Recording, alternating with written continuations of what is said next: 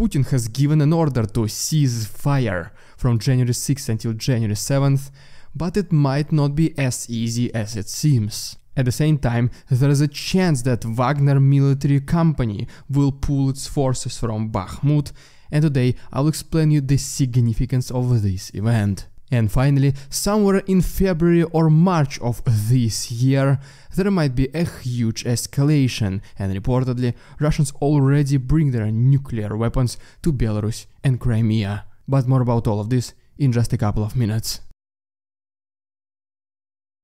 What's up, investors? It's the Russian dude. And let's go straight to the point and see some most recent footage. And first of all, in this picture we can see Russians who are trying to hide their military vehicles by these trucks carrying wood. But spoiler alert, it did not help, and in fact the wood made it burn even easier. Next we go to the city of Askay, located in Rostov region, Russia. And as you can see from this picture, a Ukrainian drone Shark was found lying in the field. There are no signs of this drone being intercepted or even destroyed, and it has been found more than 200 kilometers away from the front lines, which basically means most likely this was a reconnaissance drone.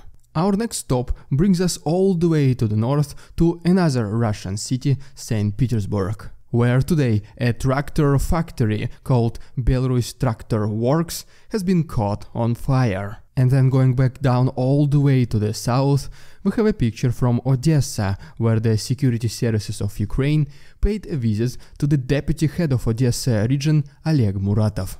The official has been caught in giving the $35,000 bribe in order to take out one of his subordinates out of the prison. And then right here, as we go back to Russia, we have an alleged video of Russian people receiving the military summons documents dated for January 6.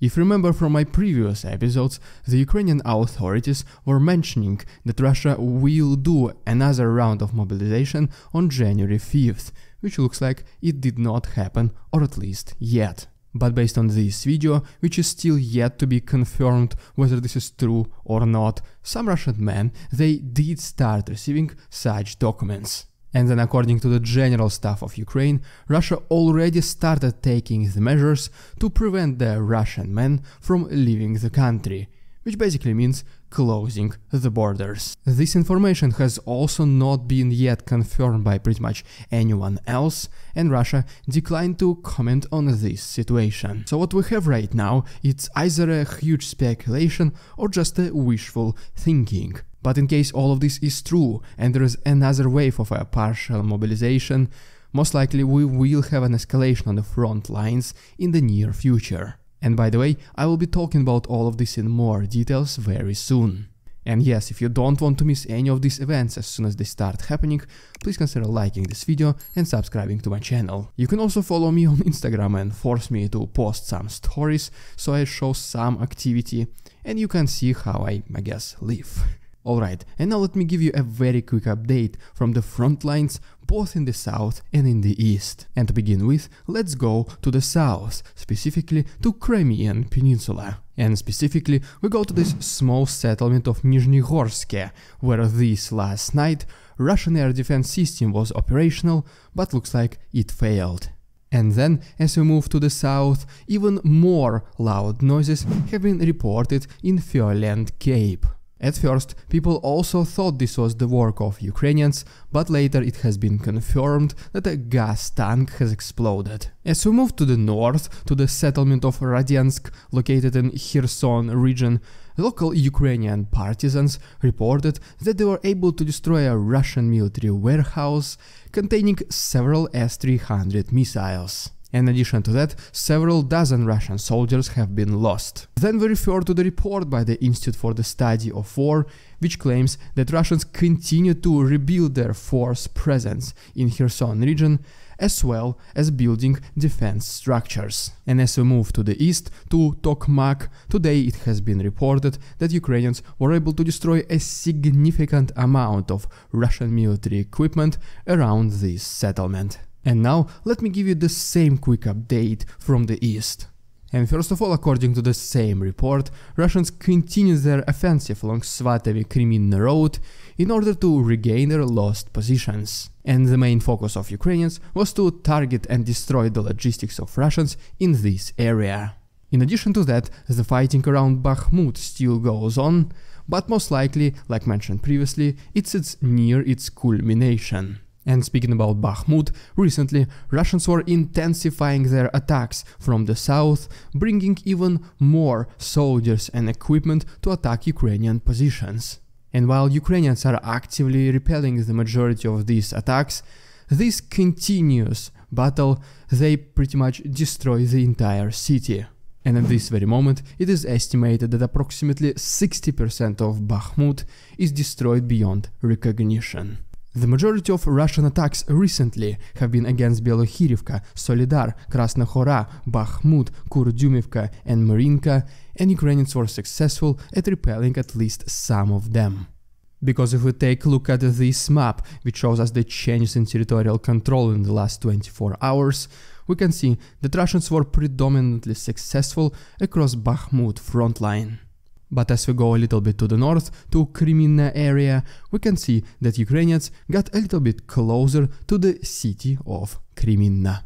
And then right here, I have a video from Bakhmut itself, which shows several combat activities. But due to still, unfortunately, ongoing demonetization on YouTube, just like with the other previous videos, I had to blur it. For this reason, I uploaded some of the uncensored photos and videos to my Discord, and the rest will be available on my Patreon. And if you want to financially support the channel and access all of this uncensored footage, the links will be down below. And right now, let's talk about something potentially extremely important. Because today, the leader of Wagner, Yevgeny Prigozhin, he gave the pardon to the first group of all of the Wagner soldiers. And as you might already know, the majority of Wagner force consists of the prisoners.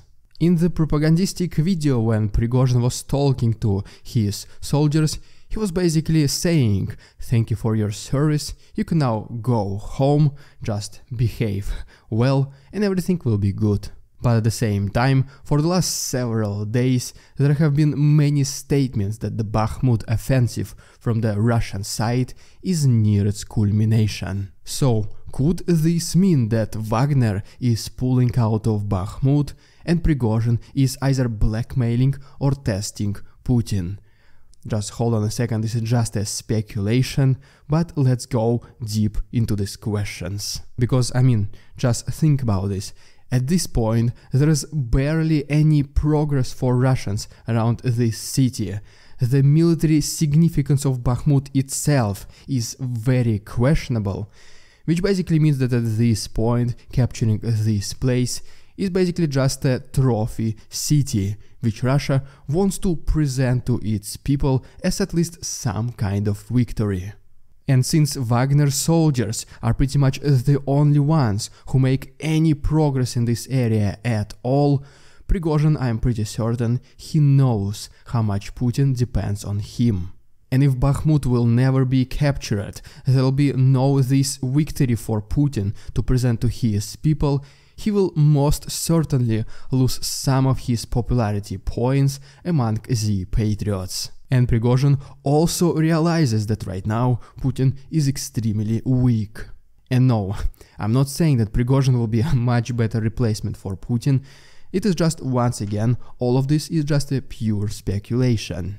Because eventually, sooner or later, there will be a shift inside the government of Russia, and the sooner you try to grab and reach as high as possible, the more chances you have. Alright, even though it does seem like there is a big stalemate across the entire Ukrainian front line, recently we started receiving more and more reports about upcoming potential escalation, most likely from the north. And in this video, for example, we can see Russians bringing another batch of their armored personnel carriers to Brest, Belarus. On this map, we can see the route that this military convoy had to take, and it basically took almost 3-4 days to cross the entire territory of Belarus. And now, reportedly, all of this military equipment is unloaded right next to the border with Poland. And according to Belarusian side, all this is done in order to protect the national interests of the country. And I mean, protect from who? Give me at least one sensible reason why would Ukraine want to invade Belarus. And then right here we have another map with the alleged redeployment of Russian nuclear weapons on the territories of both Belarus, Russia and even Crimea. There have even been several reports that Russians brought their radiation and chemical protection forces to Armyansk. The majority of these statements have been originally presented to us by the Defense Intelligence of Ukraine, and they also claim that they are constantly monitoring the situation, so that there are no surprises. And according to the Ukrainian general Alexander Pavlyuk, in case Russians are advantageous enough to actually invade from the north, Ukraine is ready for them. According to him, pretty much the entire border, all the way from Lutsk until the east of Kiev region, is heavily guarded. There are mines, snipers, fortifications and defense structures, so it won't be easy for Russians to pass.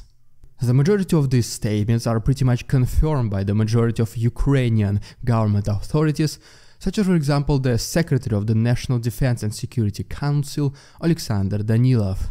And he claims that Russia is actively looking forward to escalate the situation as early as in February, because Putin simply loves symbolism.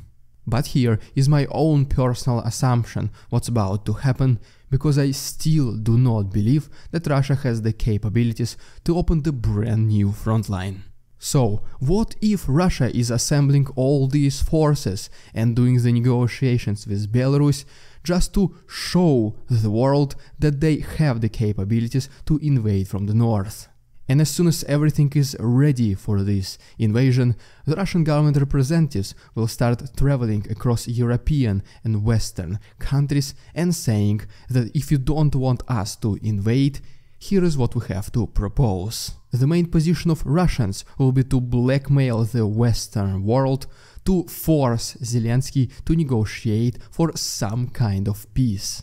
Because as you already know, Zelensky or any other Ukrainian authorities are definitely not going to talk with Russia anymore. And that is why it is pretty much the last hope of Russia to make somebody else force Zelensky for negotiations, because it is Russians who need peace way more than Ukrainians. And at the same time, Ukraine is no longer planning to just sit and watch, because right now Ukraine has the leverage as well. And according to Peter Dickinson, Ukraine is also assembling forces for the ultimate counteroffensive as early as this winter. He says that right now Ukraine has to keep the momentum the same they had when they liberated Kharkiv region and a part of Kherson region, and potentially the next major direction of Ukrainian retaking their own lands will be closer to Azov Sea, most likely against Berdyansk and Melitopol. And most likely, according to Mr. Dickinson, one of the main reasons for this specific direction is to disrupt the logistics of Russians between the east and the south. And so yeah, Russia needs any break possible at this very moment so they can resupply and regroup themselves in order to launch more offensive. That is why we see this stalemate in the east and specifically in the south, and more recently the Patriarch of Moscow, Kirill, he offered a ceasefire during Christmas holidays. His initial proposal was to not have any combat activities from the noon of January 6th until the midnight of January 7th.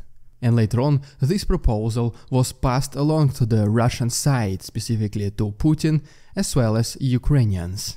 The main idea of the Russian side is that both regular Russians and Ukrainians can celebrate the Orthodox Christmas in peace. But in reality, it's not even close to that.